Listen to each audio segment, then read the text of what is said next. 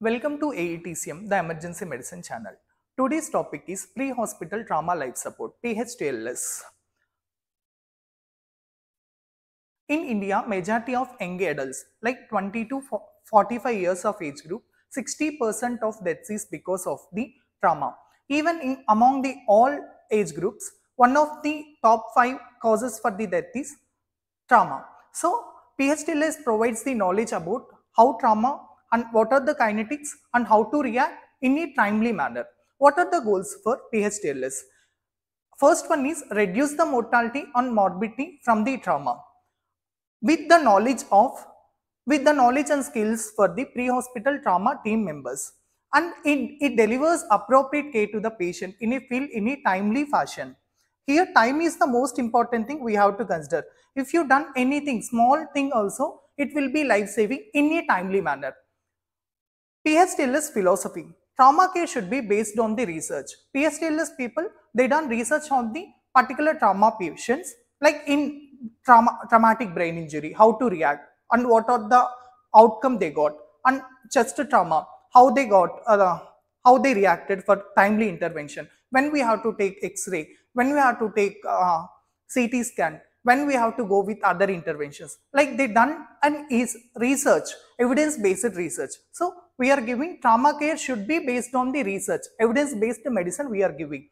Interventions are based on the assessment of each trauma patient. Always remember, all trauma patients are not same. Based on the condition of the patient, based on the situation of the patient, we are considering them and which appropriate intervention we have to do, that we are considering in the intervention based on the assessment of each trauma patient. And delivery of the patient is one of the most important thing which we have, if you done in a timely manner, it saves the life. Early hours of the trauma is the most crucial time. If you done with the appropriate interventions, while transporting also, if you done something good, we can save more acts, we can save life, and to the facility where all the interventions and the management which he need is available, and utilizing the right mode of transport. Always remember, all trauma patients are not safe.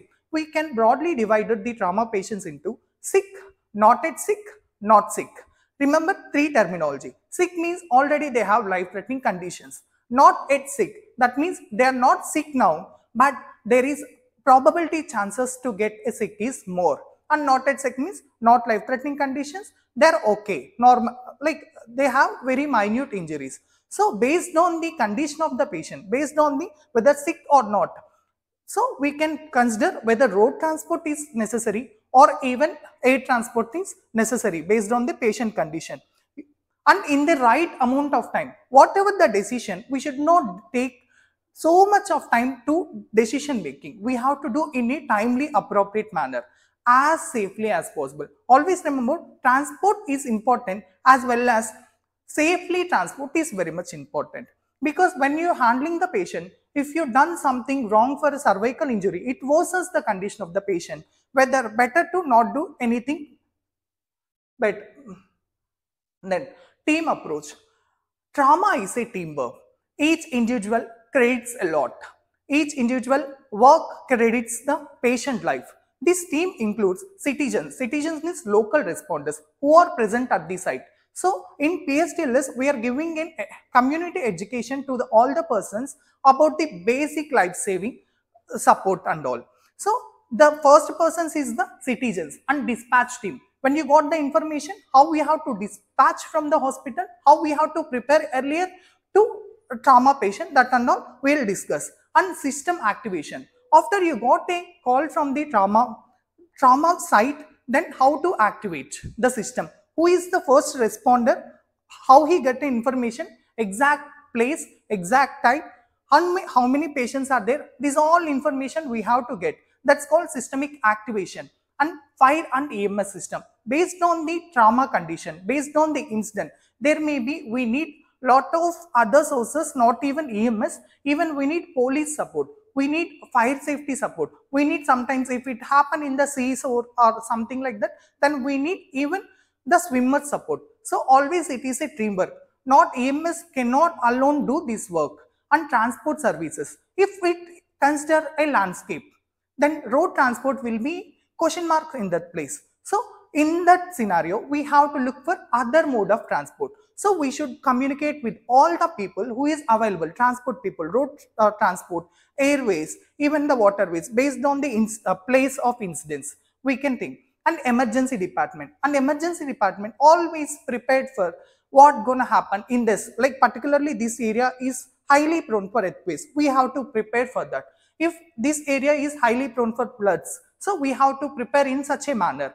And surgery people. So if consider there is earthquakes, so there will be a lot of crush injuries or any surgical emergencies will come. So in a team, in a trauma team, there will be surgery people also involved. Even we can suspect ENT or opthol, anyone, other specialty services also. We are including in this PHTLS program. Always remember, trauma PHTLS is a team approach. And next point is golden hour. There is a time between the life and the death. After the incident happened unto the death, in between time we are considering as the golden hour. So if you done something good for that patient in a timely appropriate manner, then it gives him a life. That's why you're considering as golden hour. Golden hour is not a strict of 60 minutes. Always remember, if you listening a word of 60 minutes, then we consider it as a hover as 60 minutes, but not. It's not everywhere applicable. If you consider traumatic brain injury person, even seconds are more valuable. When it comes to tension pneumothorax, there also minutes are valuable. That's why golden hour is not a strict of 60 minutes. It's not a time frame, and where it varies from the patient condition, from one patient to one patient based on the what injury he got. So appropriate term for this thing is golden period, not golden hour. And how to? The first point of primary health, pre-hospital trauma life support is gain access to the patient. When you got the information that incident happened near to that, so we have to think about that, how we can reach that place, what all equipments we need, what all appropriate things he needed. So gain access to the patient. How can you reach that patient and identify and treat the life-threatening injuries? This comes under the primary survey. Airway, breathing, circulation, disability, exposure and environment. We have to always identify and immediately treat that one. Don't delay. And package and transport the patient to the closest appropriate facilities in least amount of time. If you identify there itself, in the field itself, we are treating life-threatening injuries. Otherwise, we are transporting the patient to the appropriate facility. In the meantime, we should not make any disturbance to, we should not make anything which gonna worsen the condition. That's why we are doing cervical collar or backboard. This and all we are doing. How PHTLS differ in the following way. Like it provides current, like updated, evidence-based management practices for the trauma patient. It does research on the several trauma patients and which gives the best out of the what we have, that management we are giving. That's why it's like current evidence-based management. PHTLS provide a systemic approach to establishing the priorities of the patient care. That means we will, in a urge to do something good for a patient, will forget thing. There is some distracting injury. Patient is complaining of eye pain. So we will just jump into the ophthal thing. But if there is a systemic approach like airway, breathing, circulation, then we'll not miss anything. That's why PHTLS always gives systemic approach to establish priorities of the patient care for trauma patients who have sustainable injuries. It provides an organizational scheme for interventions. When to take X-ray, when to take CT chest or CT head.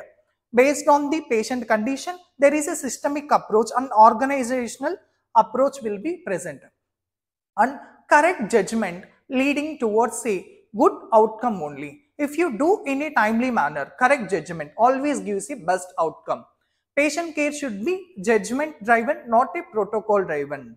That based on the patient condition, we have to take a decision appropriately. The first point, we got information, how to communicate and how to document. Communication is how much important as well as the documentation. Documentation because it all involves in the police things and all, legal matters. Communication among all trauma team members is critical in ensuring that proper care is provided to the patient. We have to communicate in such a way that timely manner, verbal manner, and written manner. If you are not getting a proper information, you are confused about it, please go with the double check. Always you repeat that one and you confirm from the person who is giving an information. Clear, concise, and accurate and complete communication between the pre-hospital care provider and receiving hospital. If you got a patient like thermal injuries, patient with the thermal injuries where even trauma is involved, then what we have to call a hospital where there is both burns and trauma care is available. If you only told that this is trauma care only, trauma patient only, we forgot about the burns means there will not be access for the burns. It's like kills the time of the patient where golden period we told already. Trauma care. What is necessary for the patient improvement and survival we are giving. And we have to know the mechanism of the injury. How? We have to know what's the kinetics of the injury. Based on the kinetic of the injury, we can suspect how serious the condition is. Like whether it's a penetrating injury, it's a blast or vehicle collision or fall from a height. We have to consider what's the mechanism of injury. Before we reaches the place, before we come down the ambulance, we have to do a survey like 10-second assessment by seeing what you are seeing, what you are feeling, what you are hearing. This and all. This gives an important notice that what happened, how much extent it happened, and what all, how many patients are there, what age group of patient, any special population is involved or not. If special population is involved, what you are always remember, what you are seeing might not be that it will be more severe than what we are seeing. And we have to do primary survey, which is to identify life-threatening injuries and correct it immediately, and secondary assessment and reassessment. Based on the patient condition, we will do secondary assessment whether in the site or site of incident or while transporting the patient to the appropriate facility. And always remember, when you see the patient, the condition might not be same. It may worse or it may progress. Always ensure that you are reassessing as early as possible. At least for a critical patient, we have to do at least for every 5 to 15 minutes. Transport decision is the most important thing which gonna help you for better outcome of the trauma patient. We have to think that based on the, like we already discussed, sick, not at all sick.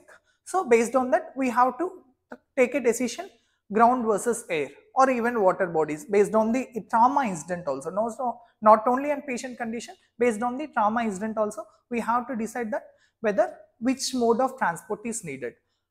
And emergent or non-emergent, whether this patient a critically ill patient where we have to done it now itself or we can delay it for like green, yellow, orange, red, this kind of thing.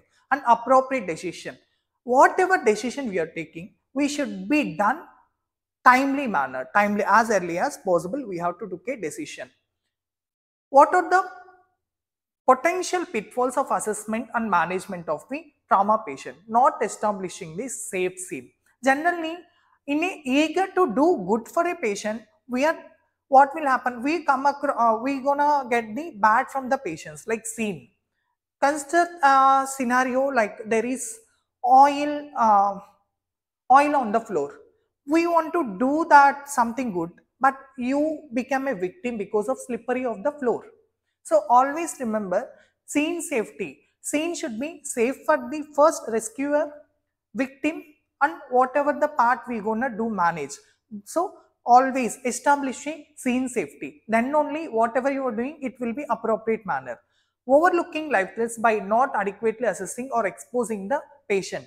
So we'll be like just jumping to the distracting injuries or something. So always first identify any live organized manner, systemic approach, airway, breathing, circulation, disability, and exposure or environment. In such a way, if you go, it will not. So always don't overlook for life threats. Focusing on distractions, not life threatening. As we already discussed that ophthalmic injuries, it distracts, or patient might be telling a severe bleed somewhere, but he don't know he got even some other life-threatening conditions. Don't listen them. You just do a proper systemic approach, performing a secondary assessment prior to stabilizing the all life threatenings. In primary survey, we found that there is life threatening something. Then we just jump to eagerly to the secondary assessment to do good as early as possible. But what happened? You will forget about the life threatening condition. So always remember proper primary survey, airway breathing circulation, disability exposure we have to do. Then again assess, reassess, then only we have to consider when to move to the secondary assessment. If patient is sick means in that scenario we won't do. We will take a decision to transport the patient for the appropriate manner. Then meanwhile transport time we'll do the secondary assessment. When it comes to non-sick patient, in the site of incident only we'll do the secondary assessment. So always after the primary survey only, after excluding the all life-threatening injuries only, we have to go for the secondary assessment. Even after reassessment, after reassessment only, we have to go for the secondary assessment. Always remember, bleeding kills faster than anything. In the triad of the trauma, bleeding comes the first, hypothermia. So always bleeding kills faster than anything. So when you're telling primary survey, always remember there is X before the ABCDE. X means stop the bleeding, stop exsanguination. That means whole blood loss from the body. Then only our primary survey ABCDE comes, like CAB manner. Like in a cardiac arrest scenario, we'll go with the CAB manner. Here also, stop exsanguination, stop the bleeding. That we have to consider whether to direct pressure or any tourniquet we have to apply based on the condition, how he is responding, we'll do. Thank you. Oh, next also. In the next video, we'll see how we have to do primary survey in a stepwise manner and when we have to do secondary assessment. Thank you.